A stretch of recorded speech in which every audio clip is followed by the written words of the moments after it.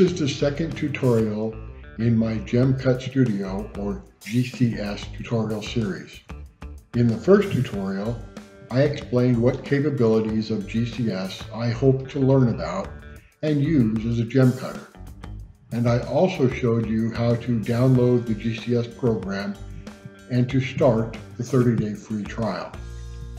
So now that I have GCS up and running, the next thing I want to do is to start consolidating all my existing GemCut designs into one design folder in GCS. This will be the start of my personal library of gem designs, at least the gem designs I like and cut often, and they'll all be on my computer. The File menu at the top of the GCS screen is how you access all the designs you have in GCS. So in this tutorial, I will work with and learn about the File drop-down in the menu bar at the top of the GCS application. GemCut Studio can open native .gcs files, as well as files in the GemCAD, the .gem, and the .asc format. GCS cannot open paper files like a PDF file. I'll have to manually load those designs into GCS, and we'll worry about that in a future tutorial. So the options in the File menu are New, Open, Save, Save As, Export, and Print. Option New clears the current design and starts from a new block of rough. We'll work with the new option in a future tutorial.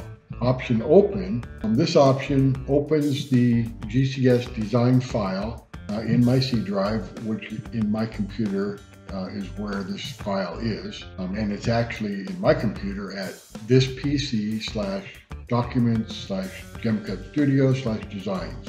And this is where all my GCS designs will be located. Option Save, this option saves designs that I have opened into the GCS design folder. GCS will give you the option of saving .gem or .asc files into the .gcs format. Option Save As, this is where you can save a file you're working on under a different name, like when you're testing out a new row of facets on a cut. Option Export allows you to export your design to compatible formats such as GemCAD's .gem and ASC formats. Option Print turns your design into a PDF format for printing. And for me, nowadays, often when I'm faceting, I just open a PDF file on my computer so that I can view the instructions on my monitor as I cut the design. I don't really need to print off another piece of paper. So let's examine the Open menu option. When you select Open, GCS looks for all the gem cutting designs in the native .gcs format and also for designs in the GemCAD, .gem, and .asc formats. As you can see, my GCS design folder is currently empty. I already have a folder in my C drive that I call Favorite Design. It has a number of designs that I've collected over time. Some I've cut, some I thought were pretty cool and want to cut.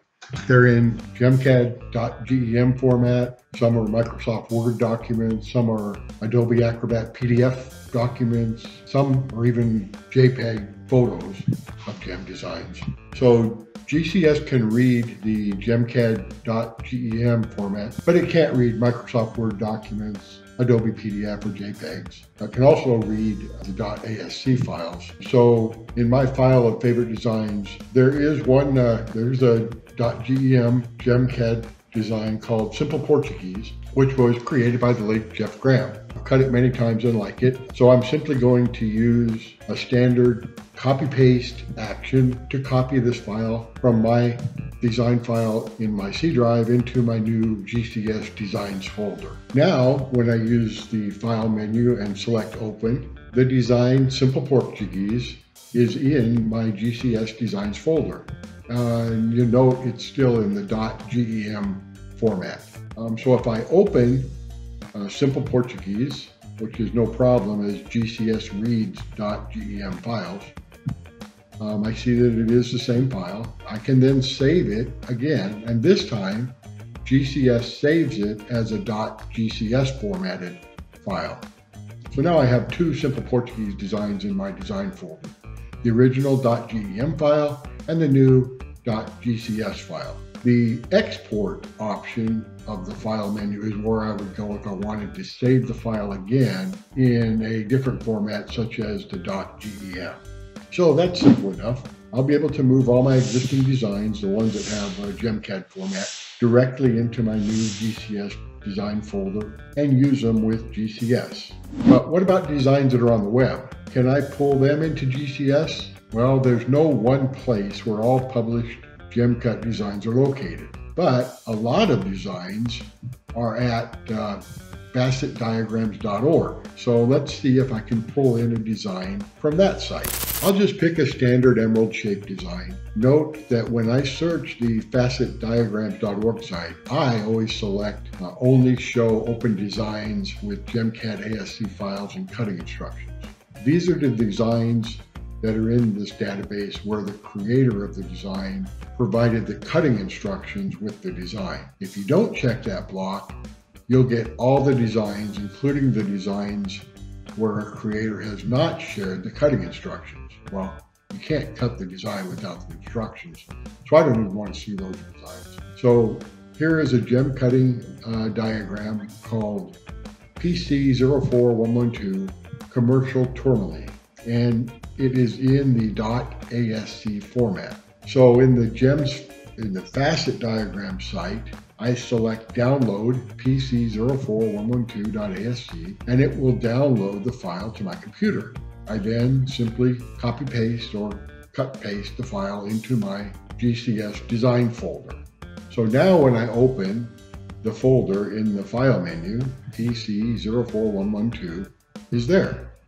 You can see it's in an .asc format, but I can open it and see that it's the same design that I got from the facet diagram site. Another great source for gem cutting designs is the Gemology project at gemologyproject.com. Let's see if I can download a design from there into my new GCS design folder. Here's a design called Squarechiggies. It's by Marco Volantini, and I have cut this before. I really like this design, so I want to add it to my GCS design folder. So I downloaded squarechiggies.gem to my computer, and then I move it into my GCS design folder. So when I open up my GCS designs, I can see that squarechiggies.gem is there, and I can open it. Simple. So in this video, I showed you how to build your GCS design folder and fill it with all those gem cutting diagrams and designs that you like and use. It is simple. I hope you enjoyed the video.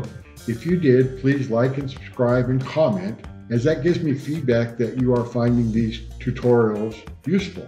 And of course, your comments are greatly appreciated. If I missed something or didn't say something that new cutters need to know and that you do know, please comment. And as always, happy faceting, everyone.